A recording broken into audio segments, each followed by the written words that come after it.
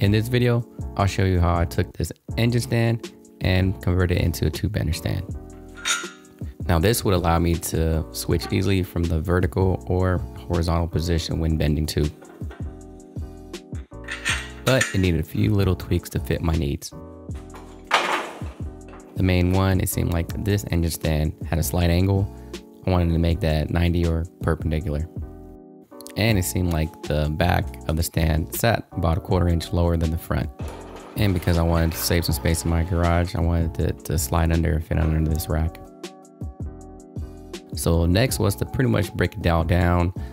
Pretty much I wanted to get the main arm so that I can easily clamp it down into the bandsaw to cut it down to length.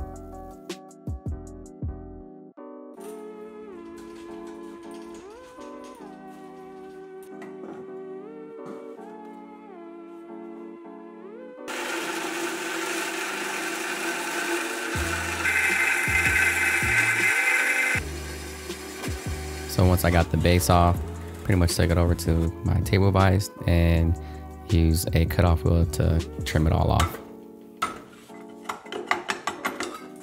To take off the remaining metal, pretty much took it over to my belt grinder and pretty much sanded it all flush.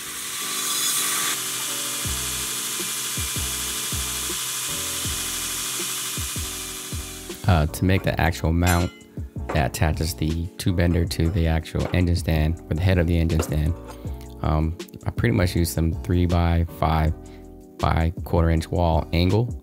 This would be the piece needed to connect the two bender and the engine stand together.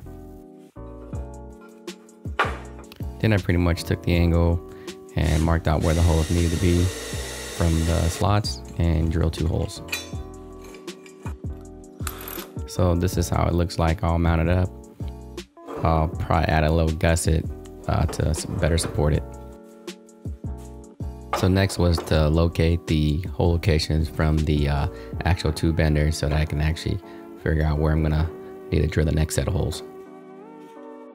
So after I drilled those holes, I just grabbed some scrap plate and reinforced the mount even further.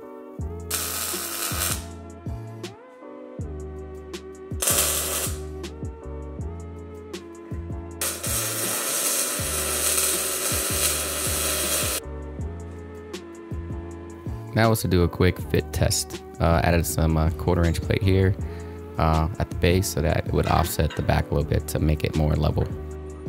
Before I would go any further, I want to do a quick dry run to make sure I cleared everything. So I hooked up the two bender to some air and gave it a quick run.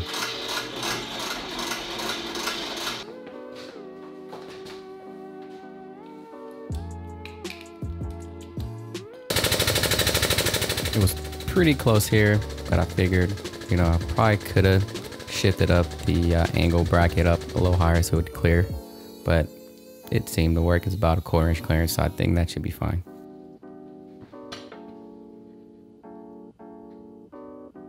To make the mount more stout, I decided to pretty much weld it flush instead of just relying on the actual bolts, because I knew over time it would sag. So I cleaned off the paint and, you know, tacked a few beads in there so that it would hold.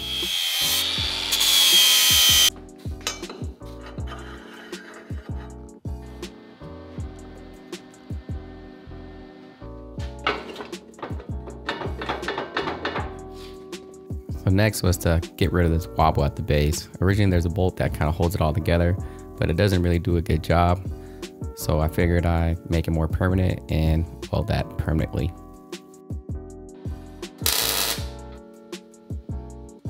To keep the head locked in the vertical position, I had to drill out a second hole for the locking pin.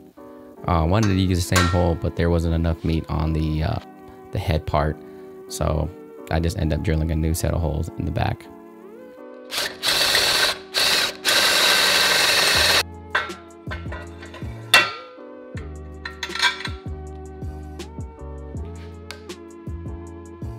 So here's a quick demo of how it all works in the horizontal configuration and moving to the vertical configuration.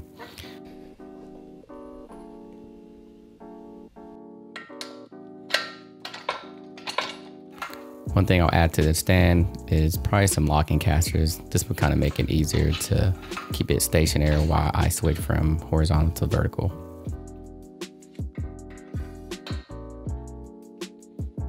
Now is to run some tube in it and see how this all bends.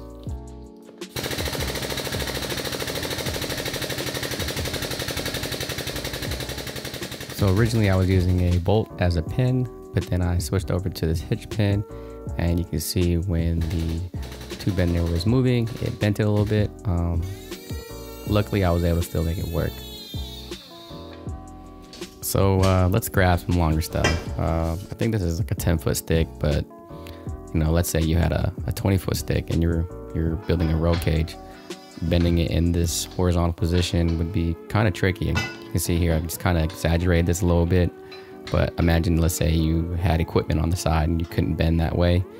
I think flipping it to the vertical position will work a little bit better. This would allow you to bend something long upwards, taking advantage of that vertical space, especially if you don't have the, I guess, the horizontal space.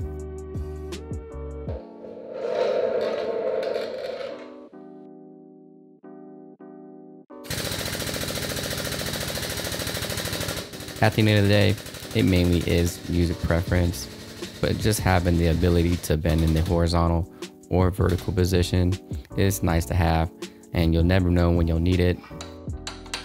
Anyways, I hope you found this information helpful. If I missed something, let me know in the comment section, or if you guys have any questions, I'll do my best to answer them.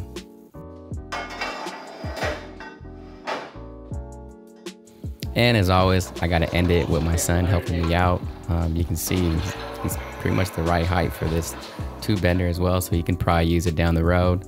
We got a few more projects down the pipeline. Hopefully we can do maybe a go-kart one day together. But right now I got this tube bender stand built so I can build some custom sliders for my Toyota 4Runner. So stay tuned for that one. I'll see you guys in the next one.